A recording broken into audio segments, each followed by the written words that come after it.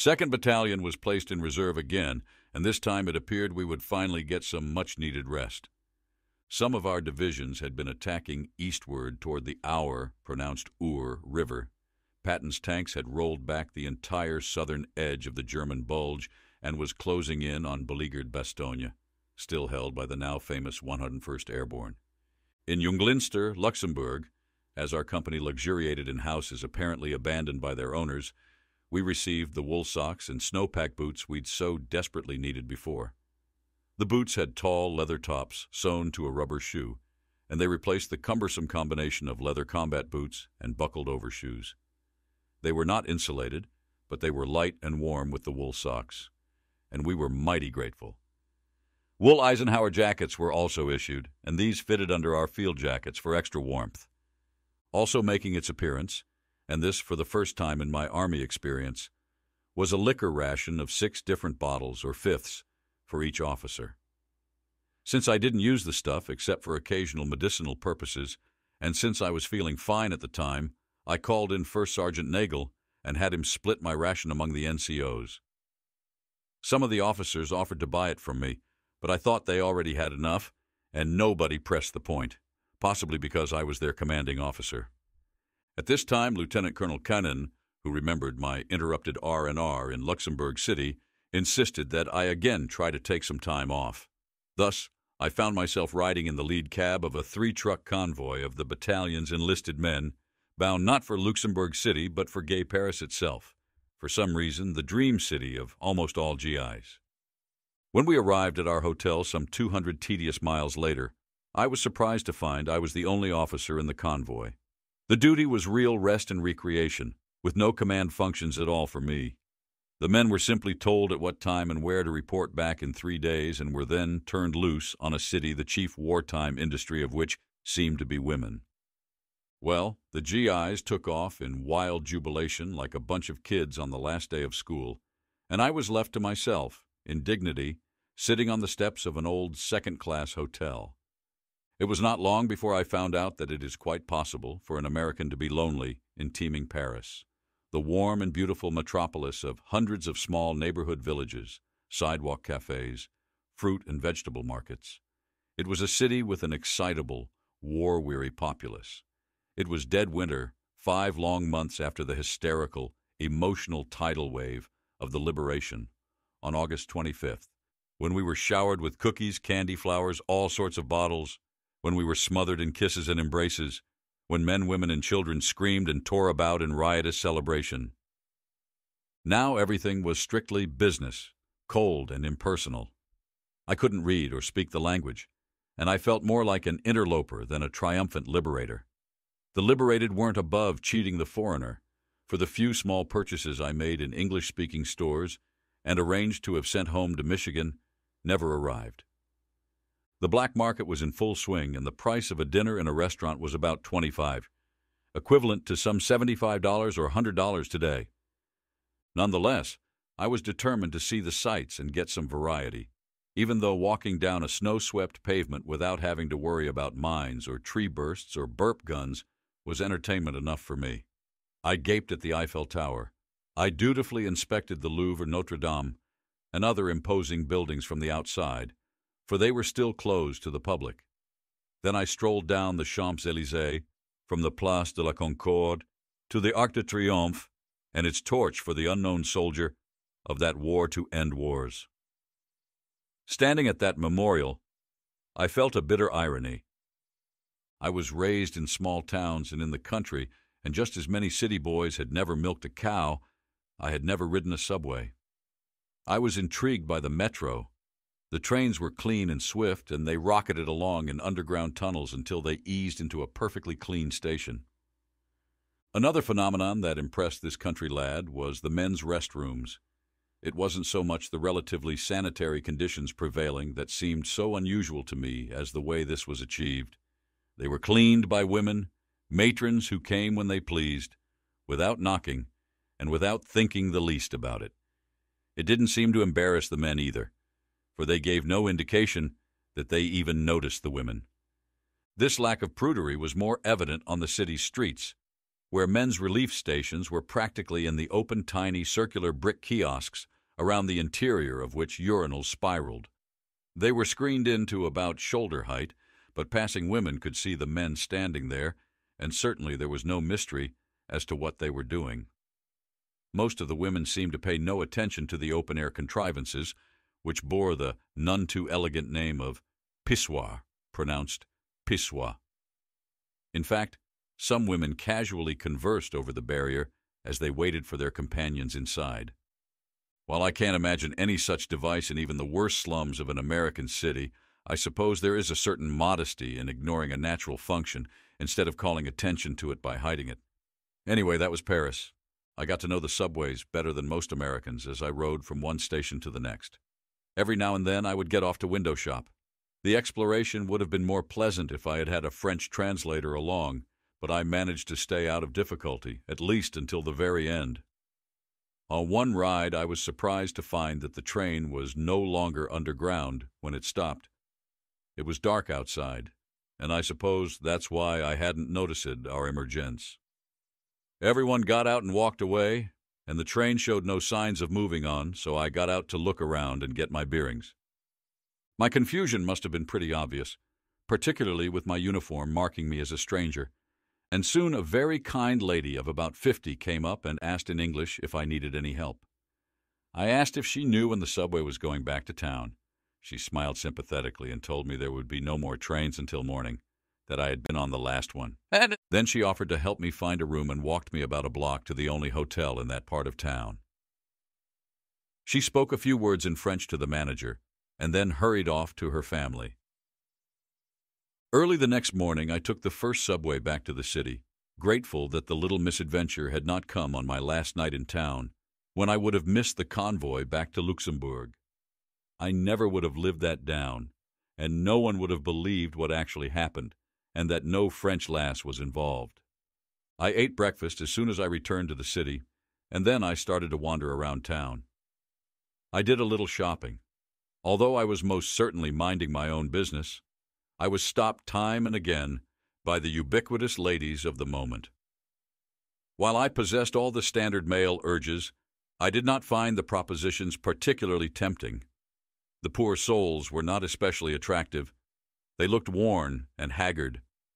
Anyway, that too was Paris in all its variety. A few months later, I was to encounter a unique situation in this regard, a situation which came my way in the form of an assignment. One pleasant surprise as I strolled around was a huge American Red Cross sign on a nearby building, and I thought this might be the place to get a cup of coffee and perhaps some suggestions about what to see and do. The suite was nice, clean, and comfortable, and best of all, everyone spoke English. It must not have been much of a lure for the GIs, though, because I was the sole visitor. The French Red Cross hostess was a pretty girl with a sweet smile and dulcet voice. We had a pleasant chat on places to visit in the city. After a while, she asked if I'd like to have dinner with an English-speaking French family. When I agreed it might be nice, she told me to come back at 6. She would arrange for me to meet a couple who had been educated in the States. I made sure I was punctual, but after waiting in the lobby until almost 7 p.m., I got up to leave. Thereupon, my pretty friend came over and explained that the couple had just phoned to say they had a sick child. They asked her to give me their apologies. She felt responsible for ruining my dinner plans and told me it was too late for me to get back in time for dinner at my own hotel, but she said that if I didn't mind waiting another 15 minutes until she went off duty, she would be glad to guide me to a nearby place that was not dependent on the black market. A little while later, when I saw the big American Officers Club sign on the hotel she led me to, I understood her maneuvering. I really wasn't too upset. She knew where to get a good meal, and I didn't mind the company. Inside the huge lobby, a group of officers was queued up to buy meal tickets. I joined the line, and soon, to my astonishment, got 2 tickets for only 25 cents each. That was the price officers were usually charged for meals when in garrison, but I didn't expect it to apply in Paris, where everything else was so inflated. With tickets in hand and a young lady at my side, I followed the other officers up a long, magnificent staircase to the dining room. I was flabbergasted and perhaps a little intimidated, by the luxury of the immense lobby and mezzanine. I was in for a shock, though, when the second lieutenant posted at the door refused to admit us to the dining room. Improper uniform, he said. Then I noticed that all the officers were in full-dress pinks. I was wearing an olive-drab uniform with an Eisenhower jacket. Instantly, I grew angry, and I asked if he thought I should go back to the front lines and draw a proper uniform. He was obviously embarrassed and quickly apologized, saying he was partial to the infantry and didn't realize I was fresh out of combat. Rear echelon people sometimes irritate. How can they stand on formalities? How little effort and time it takes to be considerate.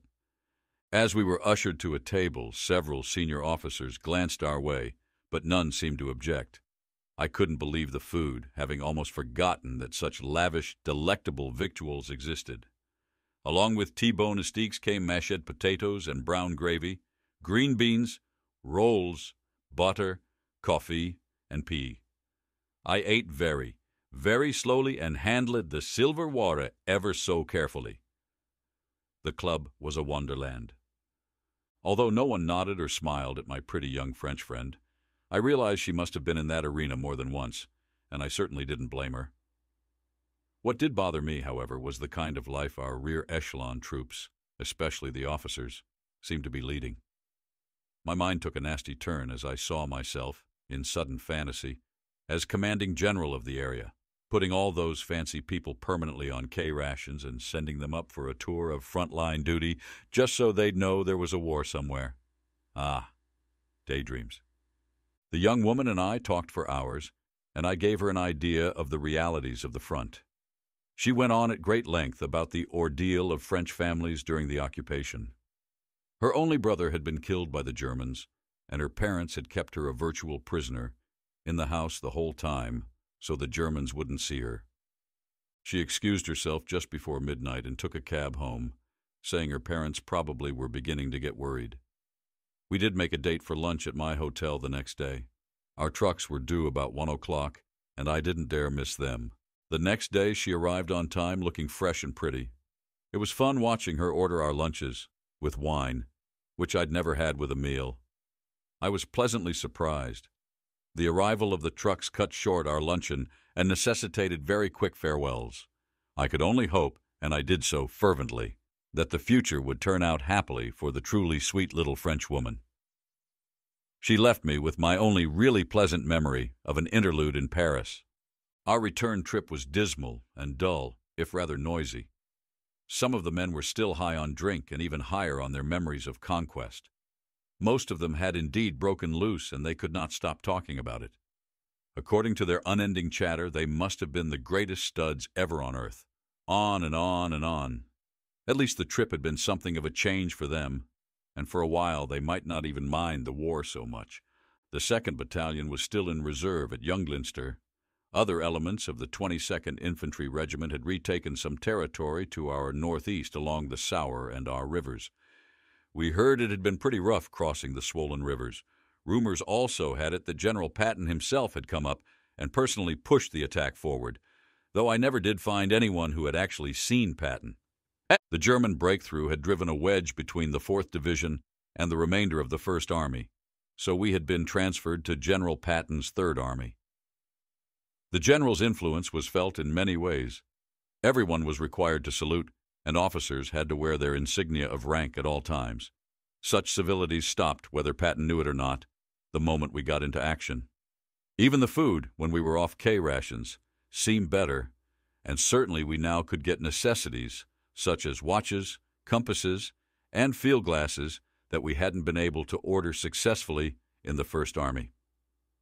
I recalled my resentment back in September when I had read in Stars and Stripes that Patton had just received 10 tons of new maps and aerial photos, while we, in the 1st Army, had to struggle with the maps of 1914.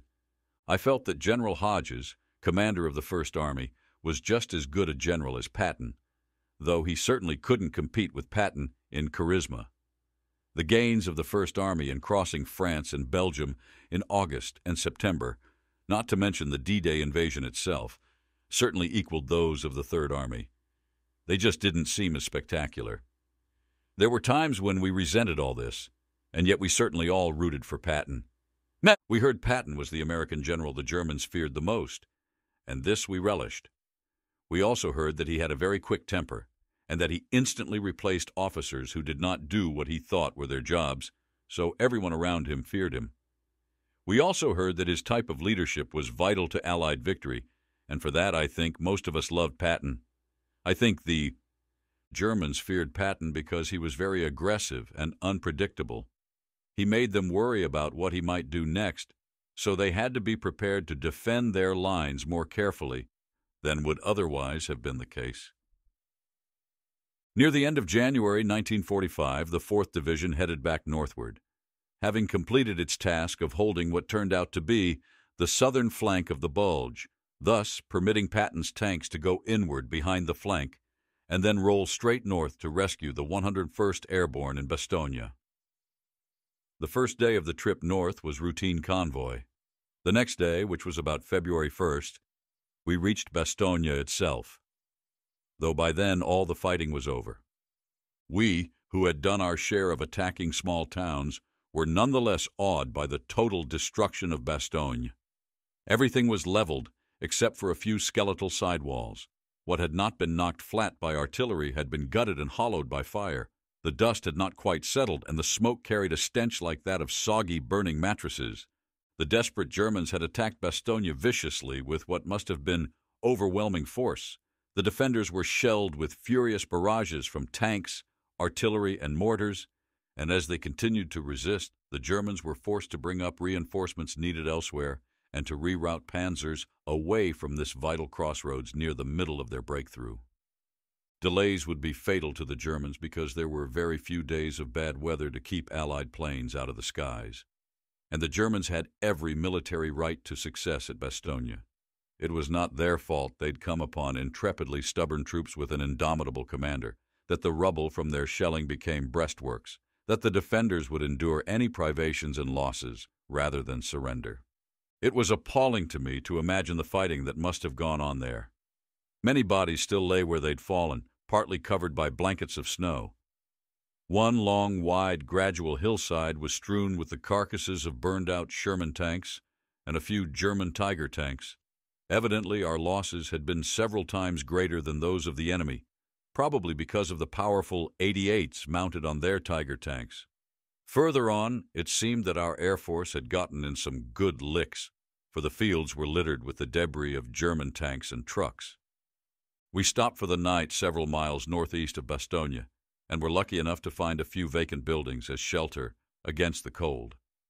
Standing nearby were several German tanks, apparently abandoned because they were out of gas. They seemed to be undamaged, and even in repose they were fearsome, with those wicked 88mm rifles sticking out 10 yards, it seemed.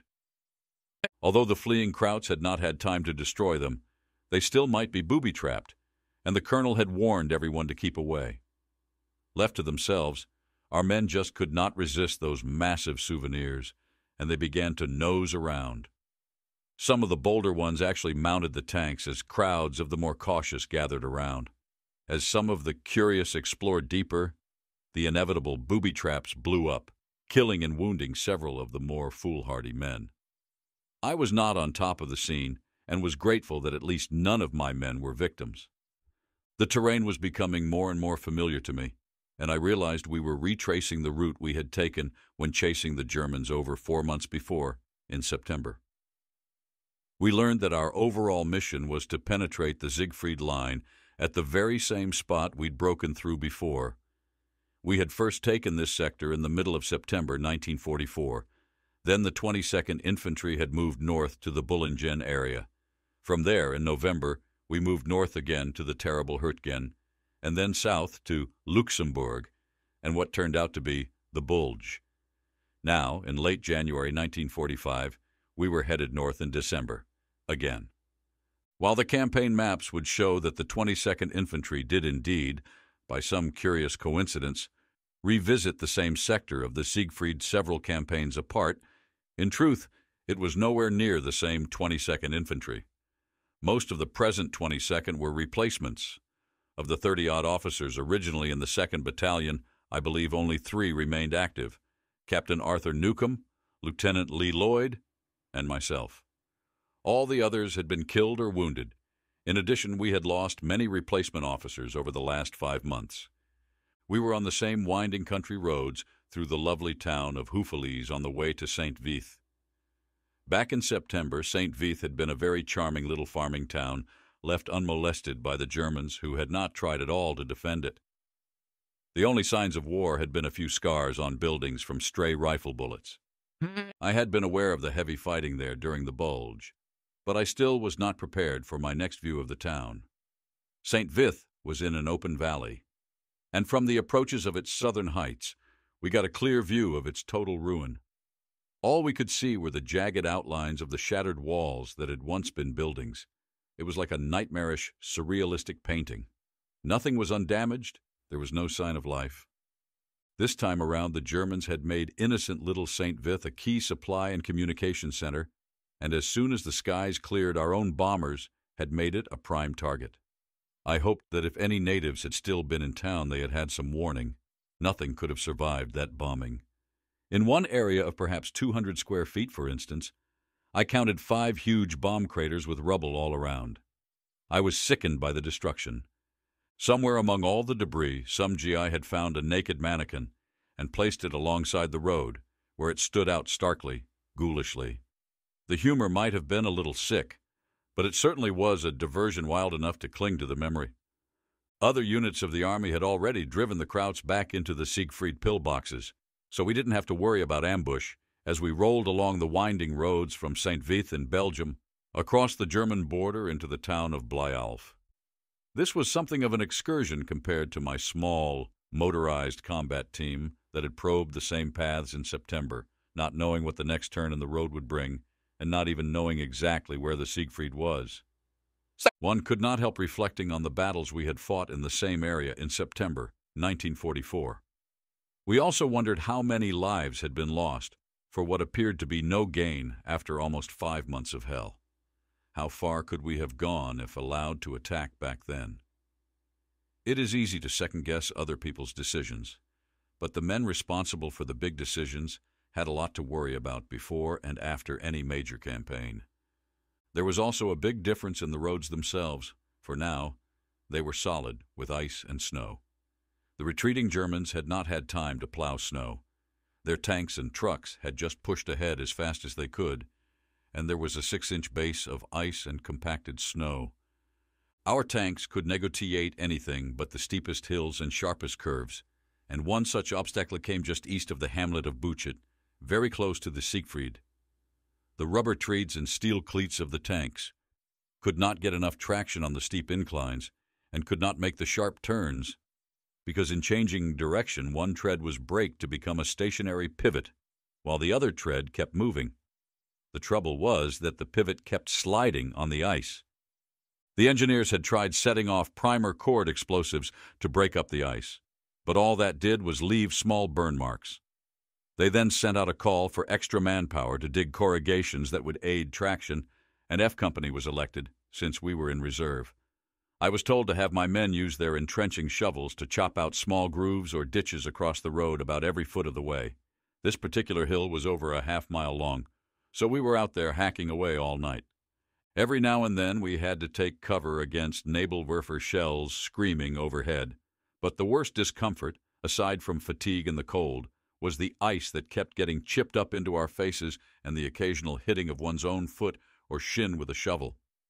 It was a very tough night for us, but at least we had the satisfaction of seeing the tank's tracks biting into the ice trenches and pulling them up that hill before dawn. We were given the next day off, away from the fighting, and we stayed in reserve slightly to the rear. The 22nd Infantry, with its 1st and 3rd Battalions leading the attack, once again sliced through the Siegfried line at the same spot it had before, just east of Bouquet and slightly north of Brandscheid. The infantry advanced by fire and movement supported by artillery and the fire of tanks, and with the use of hand grenades and flamethrowers when the men got close enough. Some pillboxes had grenades dropped down their smokestacks. Others had their apertures blasted by flamethrowers. At least one was plowed under by a bulldozing tank. The Germans never should have started this business. We proved once again that fortifications can be taken, The 2nd Battalion moved on through our 1st and 3rd Battalions and headed southeast, going into defensive position east of the fortified village of Brandscheid. This time, in contrast to its frustrating fight in September, the 3rd Battalion swept right into Brandscheid and took many of the pillboxes from the rear. At that, Brandscheid was not a joyride for the 3rd Battalion, for even after they had taken the town and were being relieved after dark by a battalion from the 90th Division, they were hit by a strong counterattack. The Germans swarmed in on top of the normal confusion of men trading places, and soon hand-to-hand combat was taking place in the darkness, with some Americans being killed by others. For a while our troops were afraid to move, but after a time the enemy was sorted out and driven back. Next day, the 1st and 2nd Battalions continued the attack eastward toward Sellerischer Höhe. Soon we came to the edge of some woods and looked out on a valley and hillside that brought back a frightening recollection to a few of us. This was the place where the German artillery had massacred a battalion back in September. We had been up on the hill on what was now our left front, and we'd been helpless spectators in grandstand seats as the attack battalion had come out of those very woods and swept the Germans before them in what looked like a classic exercise in tank infantry support. It wasn't until they'd gotten way out into the open that the Germans brought down deadly barrages of artillery that tore the attackers apart and finally sent them in stampede back to the woods. To cross the same valley where so many had been casualties, that September wasn't a pleasant prospect, and I was glad that most of our people didn't know its history. We certainly were forewarned, however, and we made sure our men were well spread out and alert to incoming Kraut shells. This time, the wet slush and mud prevented us from taking any tanks along, and we were therefore less of a target in the open. We had also heavily shelled the hills ahead before we attacked. We did run into some well-entrenched Kraut infantry, but with the help of our artillery, we were able to overrun them, and we made quick work of taking Sellerischer Höhe and its roads and ridges. Lieutenant Gesner, the OSS castoff, really distinguished himself as a good, tough infantryman. He was all over the place, moving his platoon. I saw him using 3 different weapons, a carbine, an ML rifle, and a Thompson .45 caliber submachine gun. He seemed to be firing a lot more than most officers, and instead of stopping to reload, he'd trade guns with one of his men or pick up a fallen man's weapon. They all thought he was great. One time when he ran out of ammo at the edge of a trench, he jumped in and began to club a German with his rifle butt. The poor German quickly threw his hands up. While at Sellerischer Höhe, we ran into and were victimized by one of the major defects in the Army's generally reliable system of rank and command. The man with the higher rank always gets the nod over one with lower rank, with absolutely no regard for qualifications. This assumes that all promotions are fair and deserved, that all majors are better than all captains, that captains better than first lieutenants, and so on. This procedure is partly excusable in the sense that there's really no way of knowing which man is better qualified until he's tested. The worst part of this system, ironically, was the end to which the entire Army effort was pointed: combat itself. In combat, which is what the Army is supposed to be about, the testing was quick and conclusive. Yet those who qualified, yes, even survived to be useful, were not quickly promoted, even when there were existing vacancies in rank. Thus, Captain Newcomb, who was serving so beautifully as battalion exec, which position called for a major, was always in danger of being bumped by an inexperienced new major. This sort of injustice was legion among combat officers, but complaints about it are not the petty, griping they may seem. Experience was a matter of life and death in combat. Anyway, the problem struck us at this time. The Army had lost so many higher-ranking officers in the Hurtgen and in the Bulge that personnel officers scoured the corps of rear echelon and garrison officers and shipped them to the front as infantry replacements instead of promoting qualified men already doing the jobs. This is not to imply the new men were not good people. They simply were not experienced, and most of them were deeply embarrassed and uncomfortable at these circumstances beyond their control. So Captain Newcomb was replaced by a major and sent to take command of F Company, and I was reduced to company executive officer, which forced Lieutenant Lee Lloyd down to platoon leader. Everyone was unhappy, particularly Lieutenant Colonel Keenan, who was not responsible for the assignments but had to live with their results. But it was a reunion of sorts. For Newcomb, Lloyd, and myself, we'd all been together in the old E Company. Captain Newcomb was very quiet when he arrived to take over command of F. He was the only D-Day officer left in Seiken Battalion, and he had long since deserved a majority. Lloyd and I were a little depressed. In fairness, it is probable that those people who should have been pushing our promotions had been too busy, yet the memory of Colonel Lanham's words, "If you survive, I'll promote you," was beginning to irritate. From Sellericher Ho, 2nd Battalion's attack continued eastward, with one of the rifle companies drawing the nasty job of taking Hill 553. Hills were named for their elevation. This hill was directly in the battalion's path to both Obermailen and Niedermailen, and from its height the Germans could control with artillery all the approaches to both towns. In addition to elevation, the Germans also had the advantage of concealment in the two sizable patches of woods near the crest. A few hours before dawn, our attack company went up the open slopes of Hill 553 in full darkness, and was lucky enough to surprise the defenders and rout them. Before there was enough light for the company to completely set up their defenses, the Kraut struck back in a furious counterattack led by bellowing SS troops. Our men were quickly thrown back off the hill, though most of them made it back to where they'd started. This misadventure was no fun for the attack company, and it turned out to be even less fun for us, because Captain Newcomb was called to battalion headquarters and ordered to retake Hill 553 at once, in broad daylight. The advance just had to continue, and it couldn't unless we had that hill. Colonel Kennan gave him the use of tanks and tank destroyers, but said they'd have to stay on the road because the ground was thawing and the heavy tanks and tank destroyers, TD, might get mired in the mush. Captain Newcomb asked me to go with him to reconnoiter possible approaches, and the two of us walked several hundred yards southeastward along the road from Sellericher Hohe to Niedermailen. The uphill side of the road was thickly lined with trees, and the banks were high. We were able to move about easily behind this cover, from which we had a good view of Hill 553 and its surroundings. From our concealment, we used field glasses to study 553 and its patches of woods from a distance of about 1,000 yards.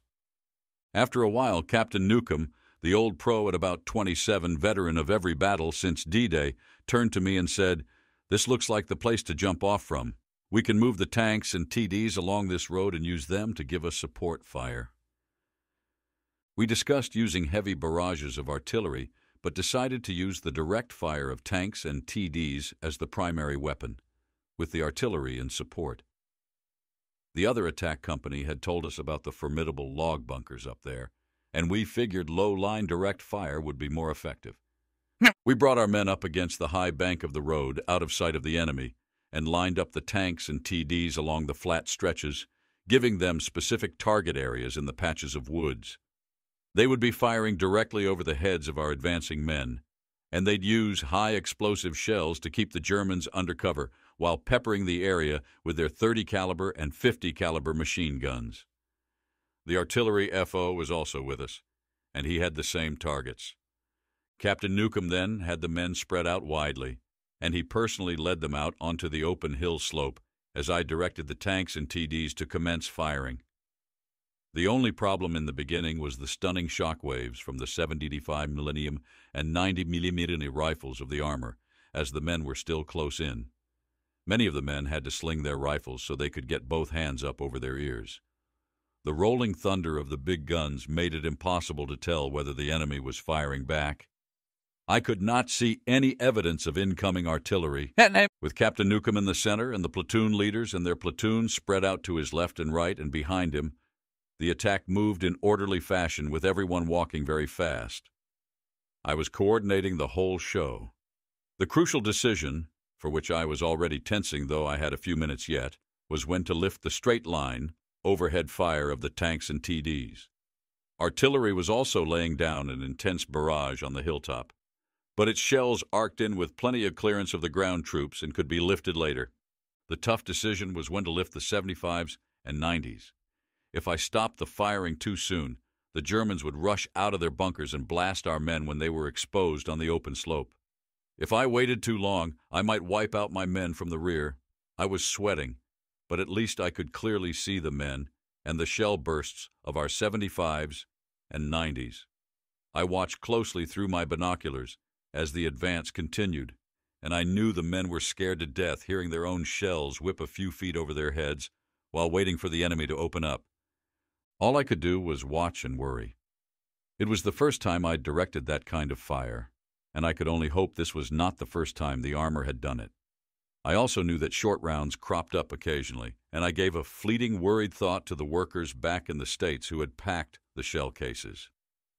Now and then I put down my field glasses and checked the men directly because I didn't want the magnification to make me think they were closer to the top than they actually were.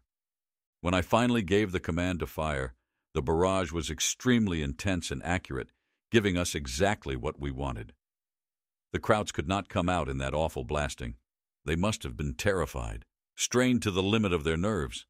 Our men continued to walk rapidly up the slope, and I knew they were not getting any return fire because none of them hit the ground. My moment was almost at hand, and I watched closely through my field glasses. When they seemed to be only 100 yards from the edge of the woods, I couldn't hold out any longer, and I signaled the tanks and TDs to cease firing. The artillery FO then raised his range slightly to clear our men as they reached the edge of the woods. As they got near the bunkers, the infantry was firing from the hip. Most of the Germans were so shaken that they stayed in their shelters. They offered almost no resistance as our men moved in and captured them. Their SS commander tried to get them to fight but was unsuccessful. I made my way quickly up the hill, and when I arrived a few minutes later, everything was completely in our hands, and our boys were jubilant. German prisoners were being led out, along with an arrogant SS officer in full-dress uniform and long coat. He was mad as hell, and I only wished I could understand his German sputtering. Captain Newcomb was busy setting up our new defense, so I took over the care of the wounded, of which there were only 2. Both were given some first aid.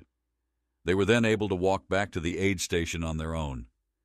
Remarkably enough, only a few of the Germans were wounded, a testament to the quality of their bunkers. The sides of those dugouts went down about 4 feet into the ground and stuck up another 2 feet, with the dirt from the excavation being piled against the front and on the roof. The walls were logs about 15 inches thick, and they could take anything but a direct hit. The entrance was in the back, and in front were machine gun trenches and communication trenches. Inside, the walls were lined with bunk beds, enough to accommodate 8 men comfortably, 12 in a pinch. The attack had been an absolute classic, worthy of any textbook on tactics. The advance had been almost 1,000 yards uphill across a wide-open slope, with close overhead fire support against a strongly entrenched defender. It was my first experience in this kind of precision attack, and I'm not so sure I would have thought of the correct solution all on my own. I hated to think of the losses we might have had if a Green Company commander had had the job.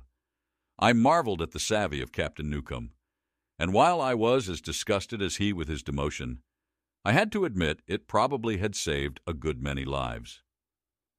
All the gratification of this triumph was taken away by one of our discoveries.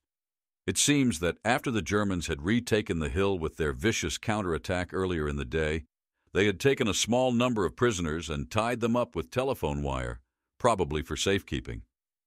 At the outset of our tremendous shelling, the Germans had apparently rushed to their bunkers and abandoned the prisoners. It probably would have been too much to expect a German to risk his life to save a prisoner, and thus some more Americans were killed by their own shells. It was small comfort that only a few were found there. The defense was all set up for the night, and we had just finished our K-ration supper when Captain Newcomb received word from Colonel Keenan to report to battalion for a company commander's meeting. Much to my surprise and some consternation, the captain asked me to go in his place. He should have been flushed and excited from the afternoon's great achievement, but instead he was just quiet and reserved. Never before had I known him to beg off anything at all, but I didn't ask questions. The company runner and I walked back down the hill to Sellericker Ho and battalion headquarters. The moon was bright, and the countryside so serene and peaceful that we almost forgot why we were there. We turned right at the road and soon were close to the scattering of buildings that was the hamlet. Several men seemed to be loitering in front of one of the buildings, and they didn't bother to challenge us.